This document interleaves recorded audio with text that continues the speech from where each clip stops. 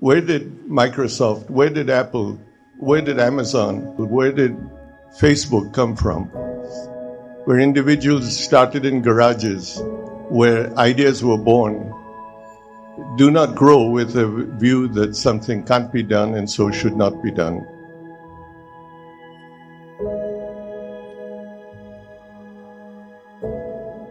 How many times have you heard people say, this can't be done?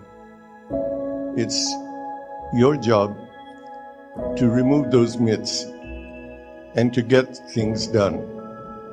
Learn and listen, because your whole world is going to be learning and listening.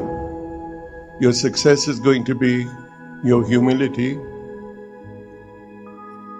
In many ways, we have been critical of and saddened by what has or has not happened in our country. To a great extent, this has been a function of we can't do this, or it can't be done, or vested interest saying it shouldn't be done.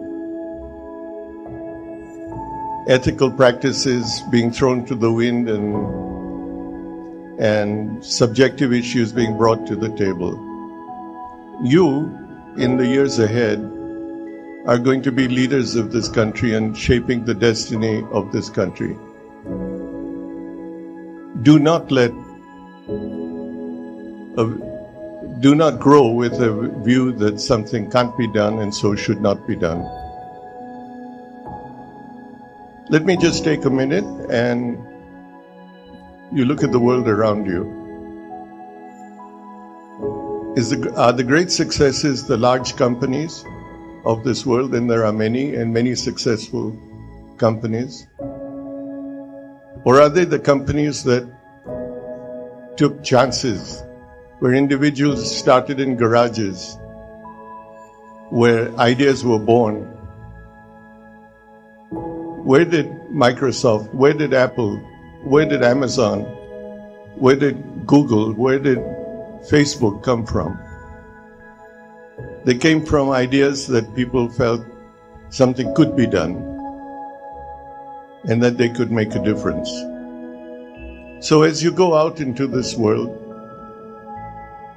I would hope that you, would look at being ethical and holding the value systems which you want this country to have.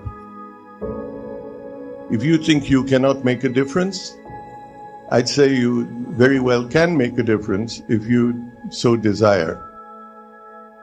That you are humble as you look forward.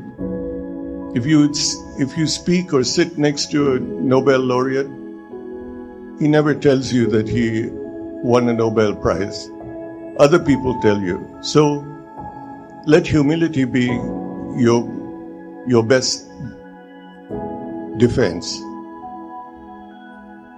And I would say that you always need to take a view that you have had the privilege of a good education. You need to give back to society some of the learning you have done to do something for your country and for society. And you shouldn't merely consider yourself successful based on the prosperity you gain for yourself, but you should go home at night feeling satisfied if you have made a difference. That difference is something each one of us can make.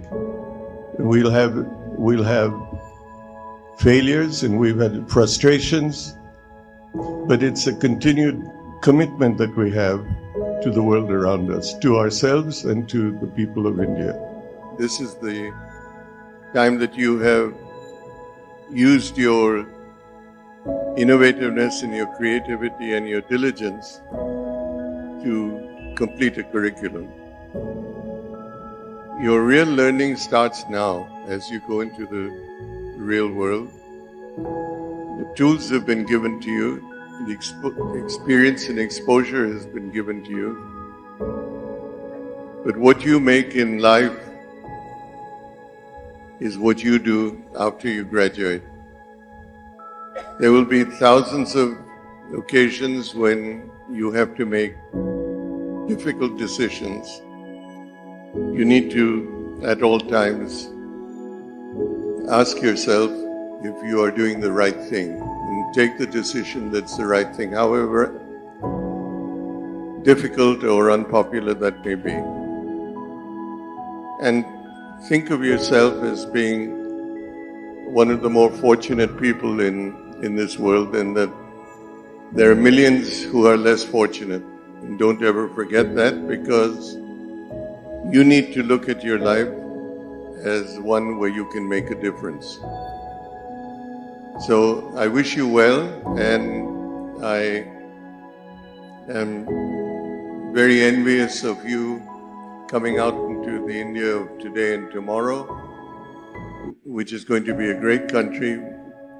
Play your role, and hopefully many of you will be leaders in the India of tomorrow. Congratulations again.